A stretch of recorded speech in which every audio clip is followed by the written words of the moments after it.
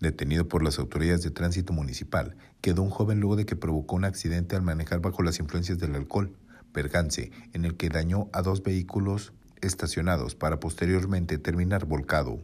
El accidente se presentó minutos antes de la medianoche de este miércoles, cuando el conductor de un BMW perdió el control y se impactó en contra de una camioneta que se encontraba estacionada en la calle de Perez Treviño.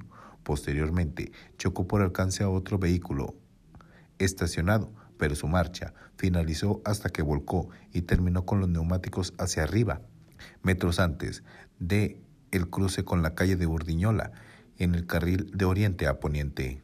Agentes viales rápidamente llegaron al lugar y solicitaron la presencia de una grúa para remolcar el vehículo responsable, al igual que los afectados, consignando el accidente ante las autoridades competentes para que determinen la cifra a pagar por los daños ocasionados. Para RCG informó Christopher Vanegas.